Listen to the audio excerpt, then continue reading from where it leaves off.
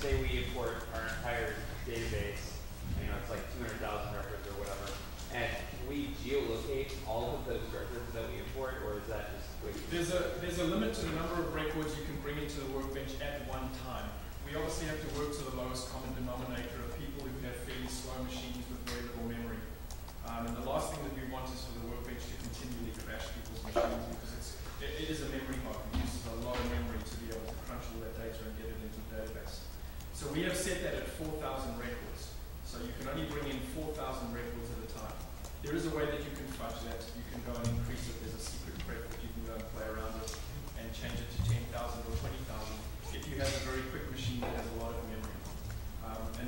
But the nice thing is that what you can do is we have a little application that ships with Specify called the import file splitter. And so you can take a 200,000 row Excel spreadsheet and you can run it through the file splitter and it'll automatically chunk it up into 10,000 row segments.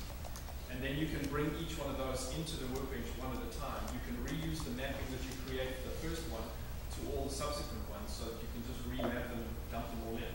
And then you just upload them one at a time. Upload them in. So you would need to interact with the geolocate engine in each of those data sets. So you have to do it in 10,000 row chunks. But there's a way that you can do it within Specify. Once you've got it into Specify, you can interact with the geolocate engine on batch mode as well. So you could potentially go through your collection and do a query where lat and long is empty, meaning anything that isn't georeferenced. Create a record set of that, which is much like an Amazon shopping cart that you can play around with. And then you can drag and drop that onto the geolocate engine and you can send all of those ungeoreferenced localities to the georeferencing engine and go through the one at a time, step through them and get them all done. So hopefully we're going to get them all done for you during the fishing projects. Mark.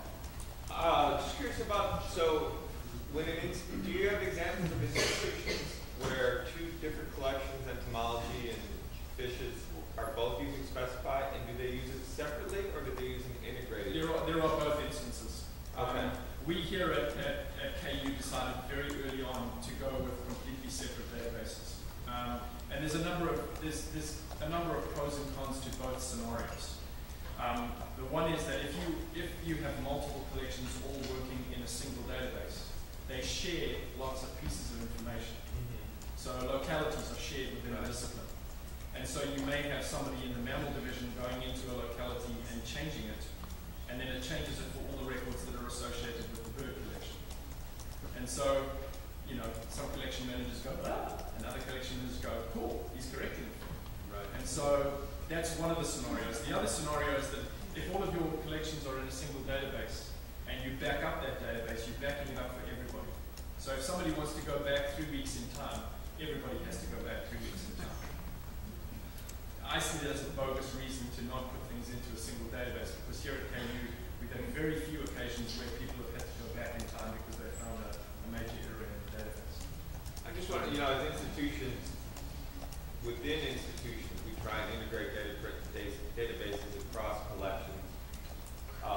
Might Specify be a good way to do that, where, you know, in other words, I still keep my FileMaker database, but institutionally we have one Specify database that we push our data to have that, because I'd love to have a database where I could search for the mammal locality records and compare them to mine. Yeah, and that's the benefit of having all of your databases, all of your collections in one database, is that you can then give, you know, guest privileges to you as the fish collection manager to all the other collections, which means that you can go and search and see where mammals were collected at the same sites as your fish were collected. Right. You know, you have a collector who collected herbs and fish at the same place, and you just want to go and scavenge their record and put it in your database because it's much easier to do that. So there are definite benefits to putting multiple collections, especially if there's a lot of shared information across those collections, to putting them all into one database. But there are cons as well. So it's very much on an institutional level. You have to decide whether it's going to work for you or not. Well, is there a con to using it as the institutional aggregator? What's the con to that? To having? Well, there's always cons to keeping two different versions of your database running consecutively. You know, there's always cases where you're going to have things that are not consistent in both databases. But the workbench could facilitate that. Yeah, right. I mean, if you can get your stuff out of FileMaker into an Excel spreadsheet, and then take that Excel spreadsheet and dump it into the database. Yeah. I mean, that's the only con I see there is just a lag time for updates, which. Yeah. So, what are the advantages of serving the data on the web through Specify as opposed to already using one of these existing data aggregators and just sending it up through GBIT? There are, because your data is being served up as Darwin Core, there are limitations to what fields you can actually serve up through one of these aggregators. So this just gives you some more flexibility in terms of deciding which fields people can search on, which fields are actually viewed. At the moment, there's no way of displaying images in any of these aggregators, or no way of mapping any of them on a map in some cases. So it just affords you some more flexibility in terms of coming up with a sort of institutionally branded web page where people can go and search your collection. You've also got that, if you're going into GBIF and searching, it sometimes can be cumbersome to actually narrow that down to just one collection that you want to search. You're actually searching, 150 million specimens, whereas you may just want to be searching one collection at a time. If I could add to that, having your own web-based portal is good for people looking through your collection for loan purposes to see what it is you got, rather than going through GBIF. Also, at least with GBIF, there's quite a bit of a lag time for harvesting and updates. So you're going to wait 6, 8, 10 weeks, and if you find a pretty significant error, that error isn't going to be resolved through GBIF very quickly.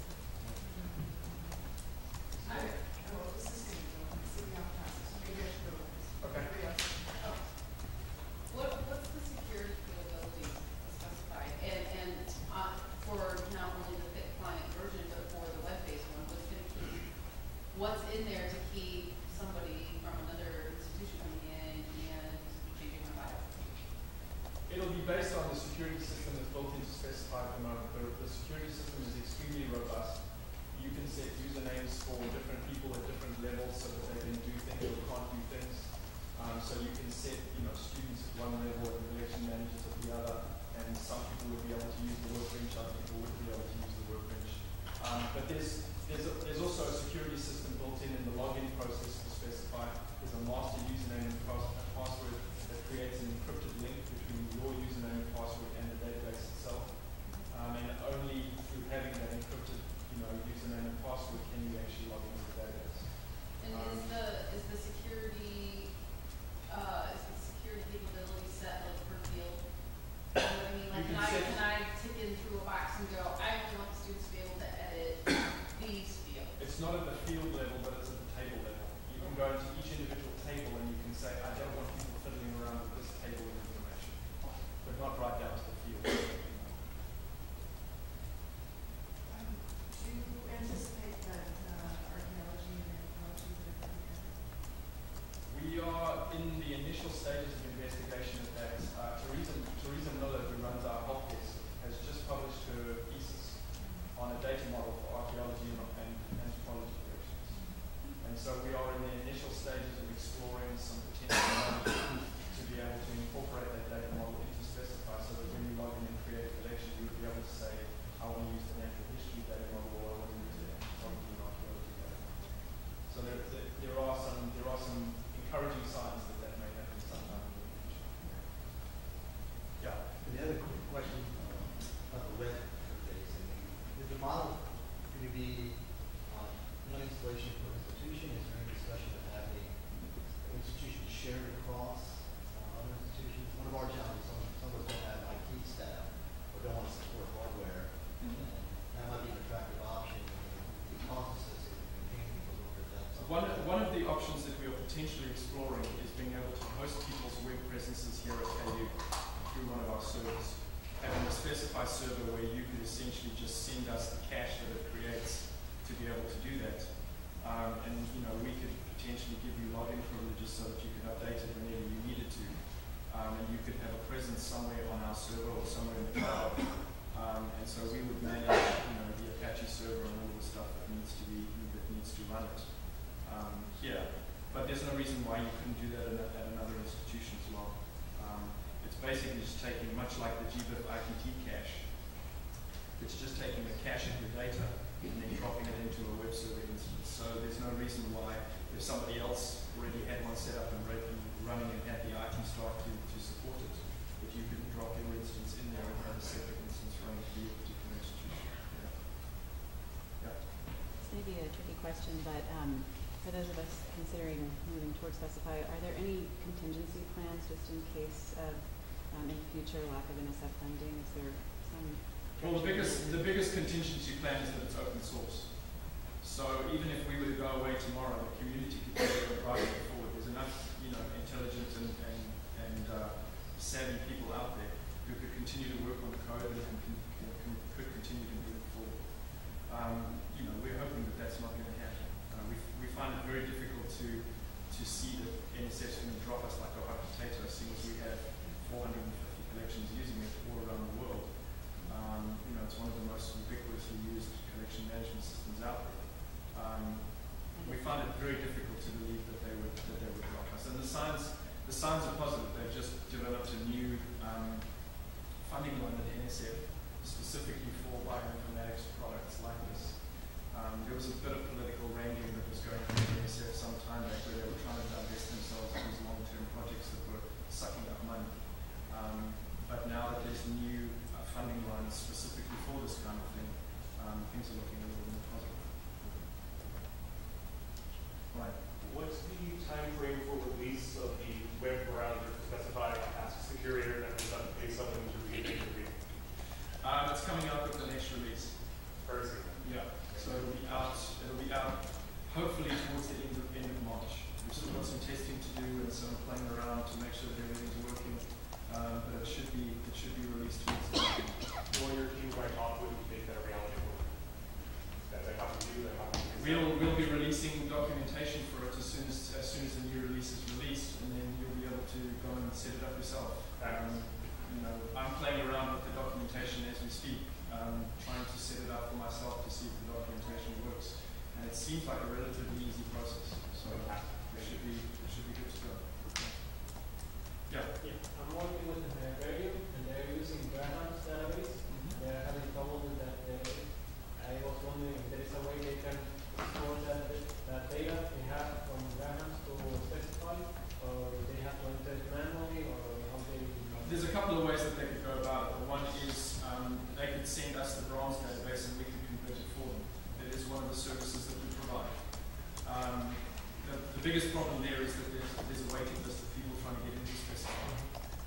Hopefully that waiting list is going to be severely reduced very shortly. We've just been given funding to hire a conversion specialist who's going to just do conversions for us. Because one of the problems we have at the moment is we have limited staff who are trying to handle all of these things. And at the moment we have developers doing conversions, and so not being able to spend as much time developing because they have to do the conversions.